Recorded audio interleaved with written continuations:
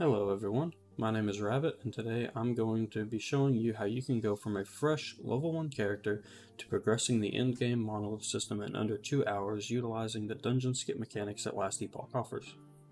The plan is simple. Step 1 is to get to Oracle's Abode as soon as possible in Chapter 5.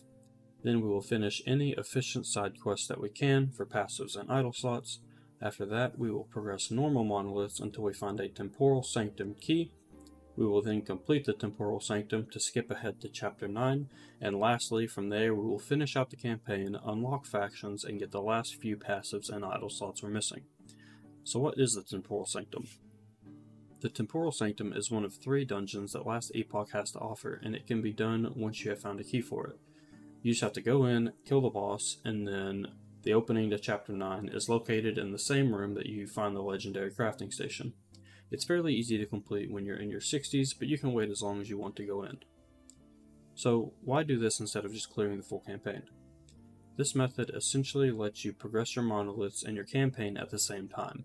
It also lets you start collecting the endgame loot like exalted items much earlier. Overall, it's just a much more efficient way to level a new character. Some tips for going fast are to minimize time killing, maximize time running, keep your movement skill on cooldown, and utilize any roleplay moments or screen transitions to browse your inventory or craft and stack dot affixes early since they are very powerful. Some tips not to die as much are stack physical resistance first, and then void res for chapters 2 and 3, and then necrotic res in chapter 4. I like to add a special rule in my loot filter to recolor items that have these affixes specifically. This can be done pretty quickly once you get the hang of the run, and in this example I was able to go from a level 1 on a fresh account with nothing to clearing my first monolith in just 1 hour and 36 minutes. I'll be replaying most of the campaign at increased speed so you don't have to sit here for the next 2 hours, but I'll add timestamps on any important bit of information in case you want to skip around. I'll be doing the run as a Shatter Strike Spellblade. If you want to play this build, you can follow the leveling and build guides on Maxroll. Alright, starting off, we're going to immediately run to the next zone.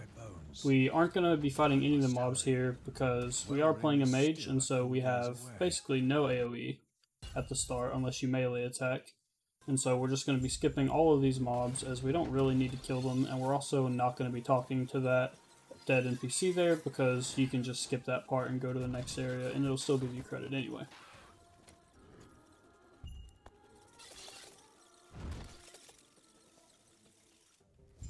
Once you get into the Burning Forest, you're going to head east. You can skip most of these mobs, but the plant mobs and fire mobs do attack each other, so you can use your abilities to pick them off whenever they're low health to get some free experience.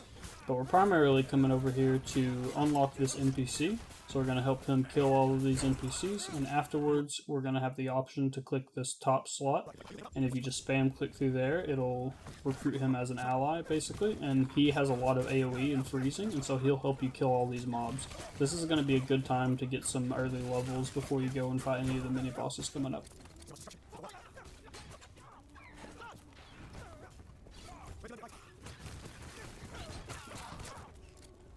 Up ahead, you'll be fighting the first mini-boss, the Forged Soldier. Luckily with this NPC, it makes the fight pretty simple, so just finish him off and head east into the Keeper's Camp. Once you get into the Keeper's Camp, you're going to immediately head to the next zone. You don't have to talk to anyone here, and continue into the next zone will still progress you through the quest, so just speedrun it to there. If you have any leveling uniques, you can stop by the stash and pick those up, but since this is a fresh character, we're just going straight in. At this point, you will see me stop and kill some of these mobs because I am unlocking Elemental Nova, which is my first AoE. So as soon as I unlock that, I'm going to be spending a little extra time because as a mage, I'm trying to rush to level 6 as soon as I can because that's whenever you unlock Glacier, which is an extremely powerful spell to use whenever you're leveling a mage. In my opinion, it does more damage and more AoE than anything else you have in your toolkit, and it'll just carry you all the way to monoliths. And as you saw, I did die there. If you die, it's not usually a big deal. It doesn't put you back to town or anything. It'll keep you in the same zone and just be a minor setback. So just respawn and keep going until you get to the boss here.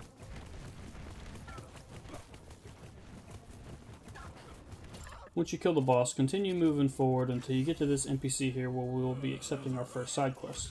Once you've talked to him, immediately run up north and go into the storerooms.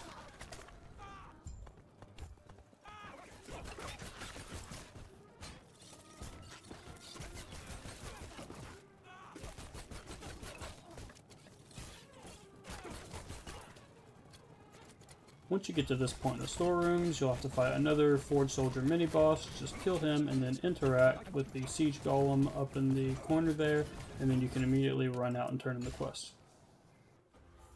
Turn in the quest for a passive point, and then continue moving on towards your main quest marker.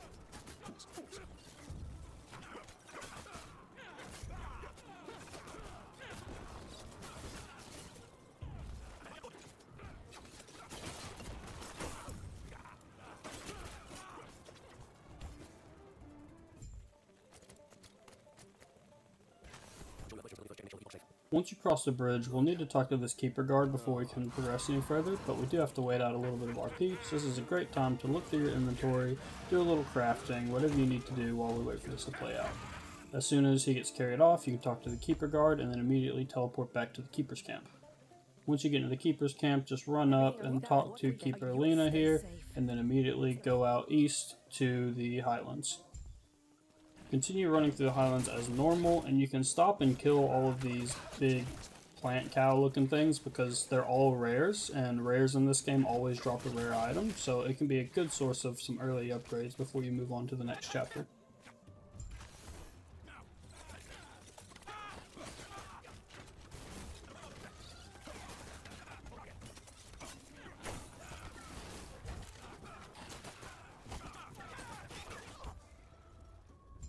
Now that we're in the summit, we're coming up on the boss fight for Chapter 1, so again, there's a little bit of RP here, so it's a good time to just look through your inventory, equip any upgrades you have, and once he's activated, you can just fight and kill him. Again, pretty easy fight. Just dodge his attacks and keep your health up and you'll be just fine. Once you've killed him, you can immediately go out east and talk to Keeper Balthas, and then go back to the Keeper's camp. Once you're in the Keeper's camp, come up and talk to Keeper Lena and Keeper Balthas, and then you'll have another longer RP session where he's going to pull out the Epoch and send you ahead. So you can, again, look through a little bit of your inventory until you get to the Crumbling Ruins. Again, once we get here, we're just going to be running straight through to the next zone. There's nothing we have to do here.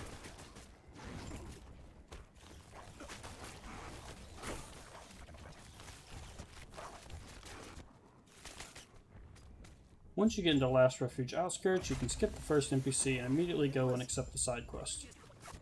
Proceed forward and talk to the first of the 3 NPCs, and I actually believe I made a mistake here because you can actually go to the right and go across this little bridge, and I believe it's faster if you talk to the southern NPC first before you go where I did, because it'll eliminate a little bit of the backtracking. But either way, talk to all 3 NPCs in the zone and then continue ahead.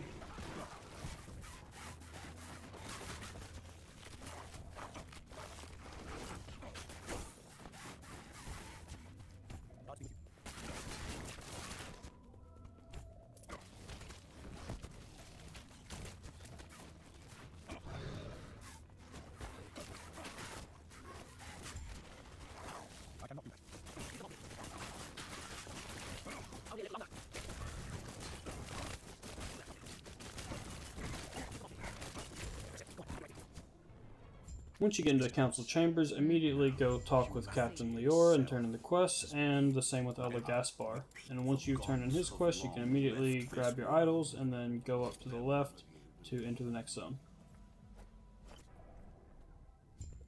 Once you're in the last archive, we're immediately going to go into Erzas' library for our next side quest. Proceed up ahead until you find the ledger, kill the monsters guarding it, and then you're going to take it and then immediately return to the previous zone.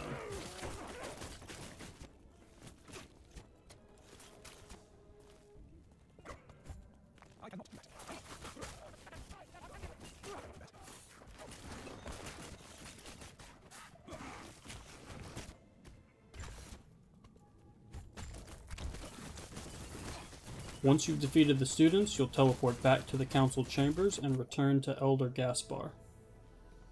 Pannion, please stop him.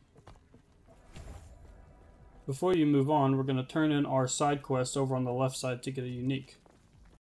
At this point, you have two choices. If you talk to the Elder on the left, you can get the Avarice Gloves, and if you talk to the Gambler on the right, you can get the Gambler's Fallacy.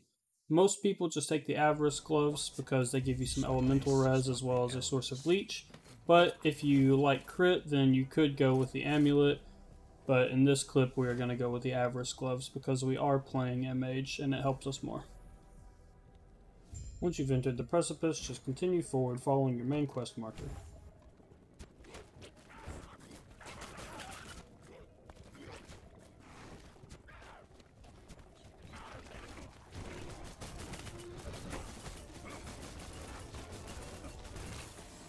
Once you've killed the Idol of Ruin, a portal will spawn on the left. We're going to take that to go into the next zone. This is another good time to sort through your inventory, especially after you've clicked the portal, because you will have to go through this sort of load screen, and you can interact with your inventory while it's going. So just do that, get everything sorted, look for upgrades, and then continue on.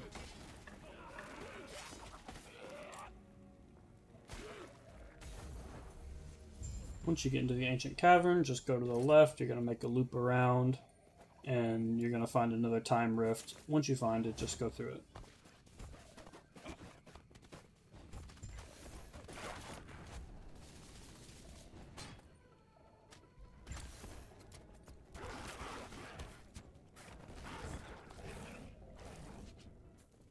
Once you've entered the armory, continue into this little arena, kill all the mobs and the boss that spawns, and then continue on. You do not need to stop at the forge to craft anything. Just skip that and keep moving.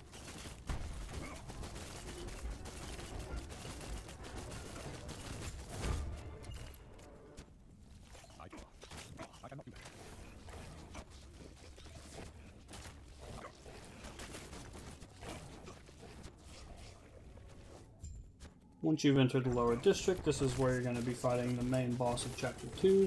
Just kill him and then progress on to the end of time through the portal that he spawns.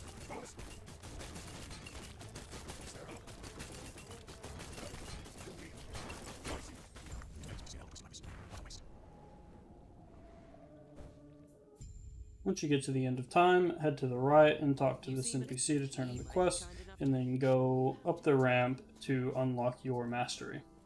In this playthrough, we're going to be doing the Spellblade because it's something that I'm comfortable with, and I think it is a pretty strong mastery, and it excels in early monoliths, which we'll see later on. You've woke. Then close your eyes. I see. Get your mastery and then go through the portal that he spawns. That strength will be necessary if our world, our reality, is to have any hope.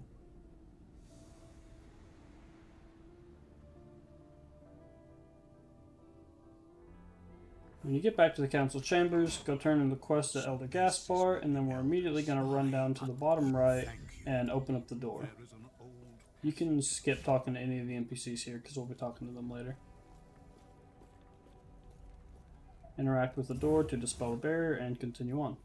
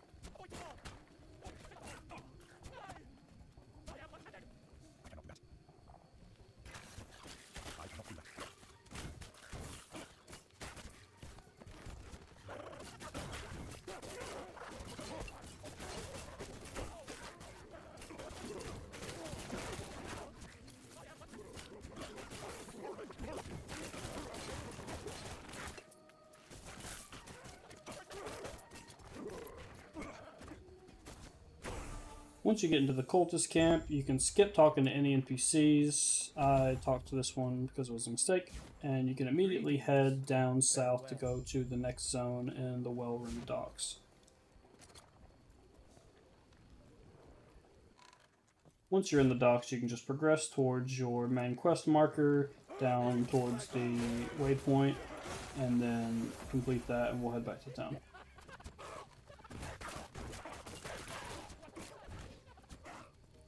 Once you get to the marker, run up the little steps to spawn the Void Centipede mini-boss, kill it, run down and pick up the Symbol of Hope, and then teleport right back to town.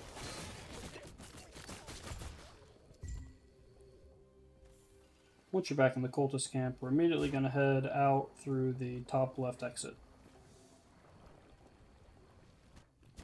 Continue moving towards your main quest objective once you enter the Ruins of Welryn. You can skip killing any of these side mobs for the quest because we aren't going to be completing that side quest.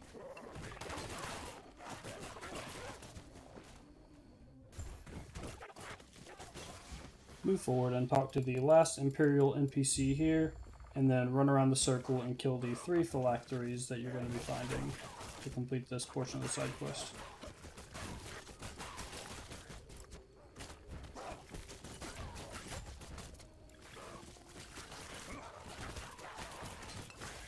When you go to turn in this quest, he opens up the path that you can run through behind them, but we're actually immediately going to teleport back to the Cultist camp because it's going to put us right next to the quest marker as opposed to entering in the top part of town and having to run all the way back.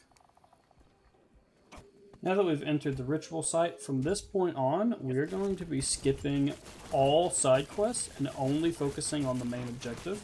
So just continue through all of these maps and follow the main quest marker and do them. Don't stray the path and don't do anything to the side. We're going to come back and do some of that stuff later on. Continue through your main quest until we get to chapter 5, and once we get there, we're going to double back and complete some of the side quests that we've been skipping.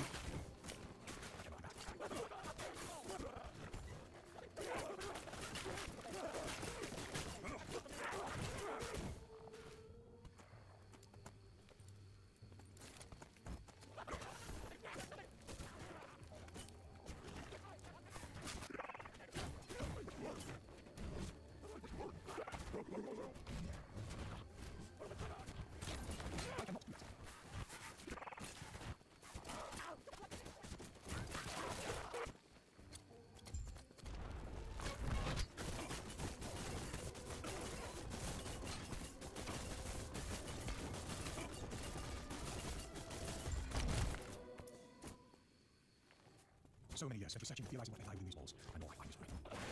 Space is so sorrow.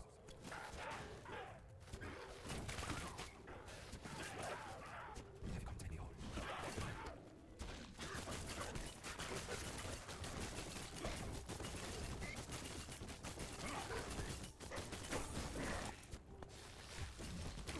Once you enter the Lotus Halls, you can immediately run to the left. You do not have to go to that quest marker. And hug the left side wall all the way until you get to the end where it curves off to the right, and then run straight all the way down until you find this little statue that you can interact with to open up the portal. Once the portal spawns, we're going to go through, check our inventory, and then pick up the shard right here. And then instead of going through the portal that spawns, we're going to teleport back to the previous zone first, and then teleport back to the Lotus Halls.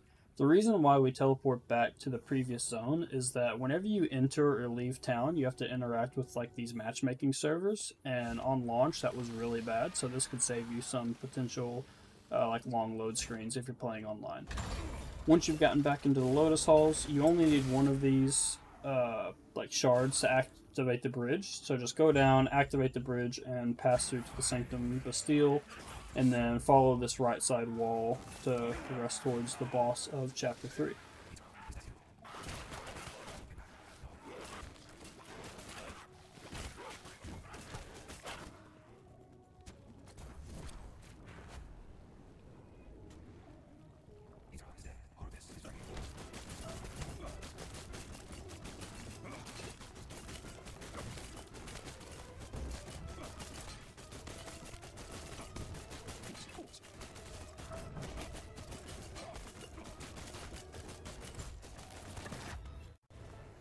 Once you get back to the end of time, run up the ramp, turn in the quest, and then go through the portal that he spawns to enter chapter 4.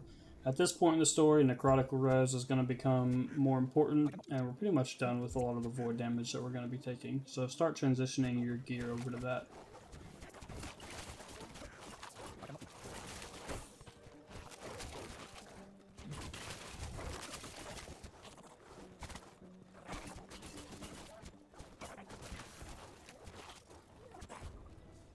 Once you enter Imperial Welryn, immediately go towards the quest marker and kill this little mini-boss that's guarding this NPC, interact with her, and that'll let you continue forward up in the northwestern exit of the zone.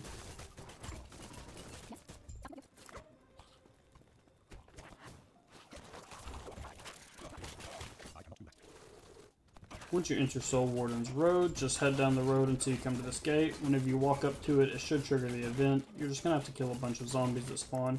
Once they're all dead, the gate will open and you can continue on like normal.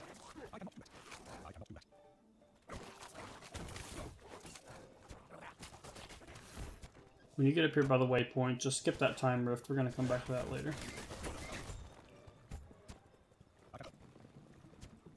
Once you get to this seer, you'll interact with her and she's going to spawn all of these monsters. Just kill them and then interact with her again once you're able to.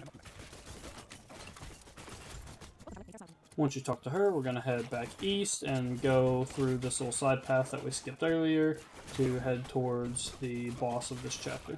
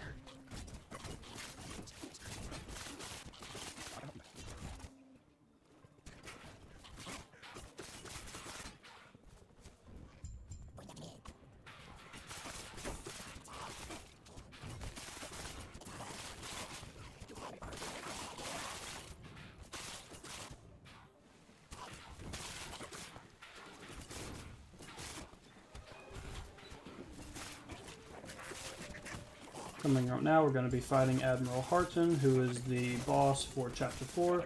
Just kill him and then talk to the guy in the cage and head up to the north side of the ship where you can jump off and continue into Chapter 5.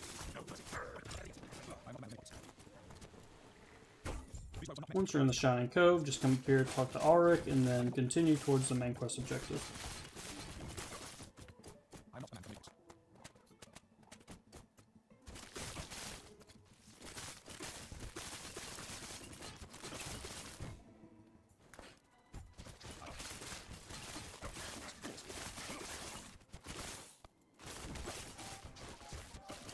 Once you get here, talk to the NPC on the bridge before moving into the next zone.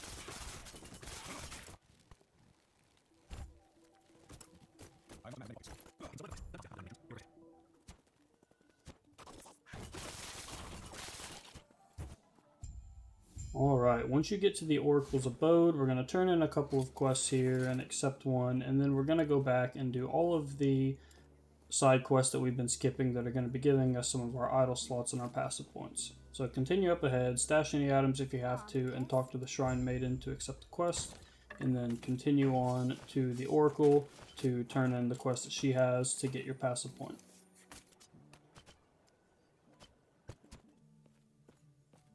Greetings. Alright, at this point we're going to go back and do the side objectives, so immediately open up your map, go to the Ruined Era, and we're going to be going to the Shattered Valley waypoint.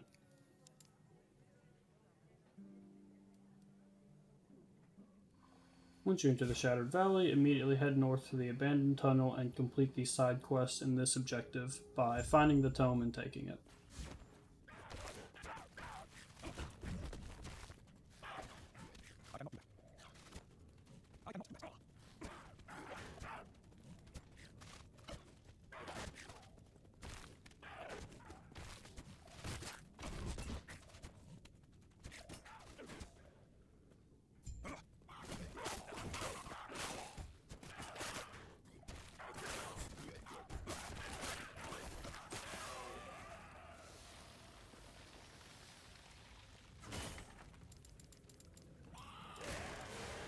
Once you pick up the tome, we're immediately going to teleport right back to the Shattered Valley.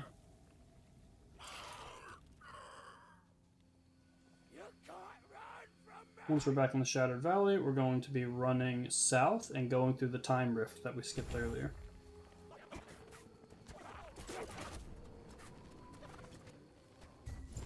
You're going to run through the ancient forest, heading northeast until you find the quest marker where you're going to be killing the primeval dragon boss.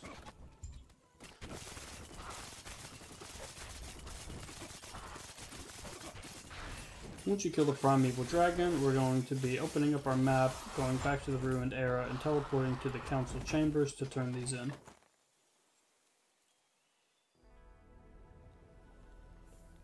Once you're back here in the council chambers, just run down and turn in both these quests. One of them just gives gold, and the other one is going to give us our idle slots. So then we're going to be going to the Imperial Era, and then teleporting to the Risen Lake waypoint. Once you're in the Risen Lake, we're going to be heading up north and going through the other time rift that we skipped earlier.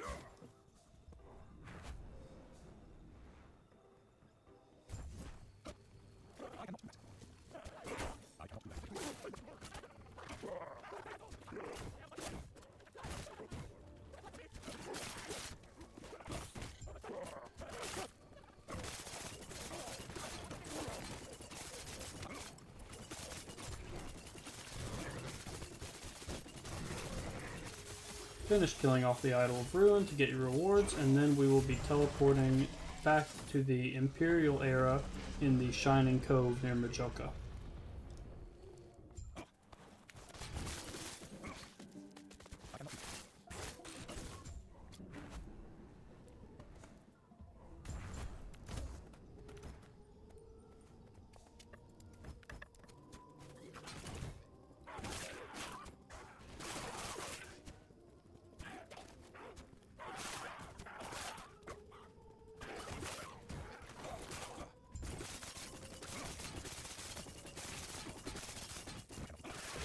Finish killing Orchard the Survivor, and then make sure you pick up the Sapphire Tablets that's laying on the table right up north of them.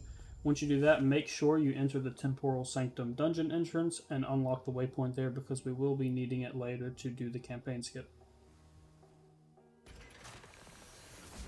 Once you unlock the entrance, go back to the Imperial Era, and we're going to be teleporting back to the Oracle's Abode to turn in the Sapphire Tablet quest.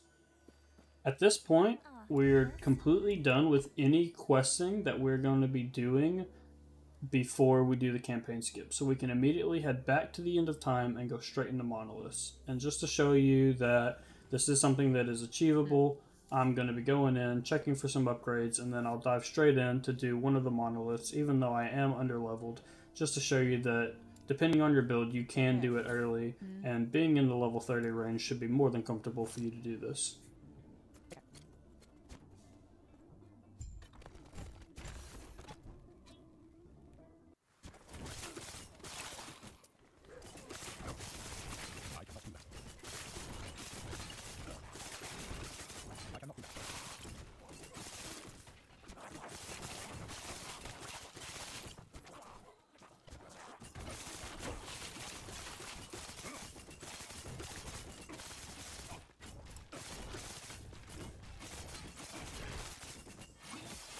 just like that, we're going to be finishing up our first monolith on our brand new fresh character.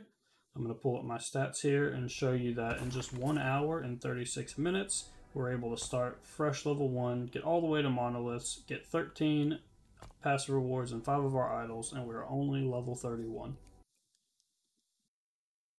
So there you have it. A fresh level 1 character with nothing to clearing endgame at a reasonable pace in just 1 hour and 36 minutes.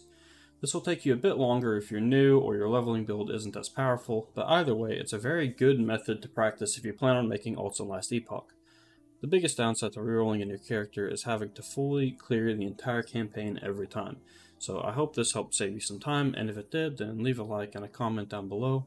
I'm planning on posting a part 2 to this video where I'll show you how to complete the Temporal Sanctum and finish up Chapter 9, so if that's something you want to see, then let me know. Thanks again for watching, my name is Rabbit, and I will see you in the next one.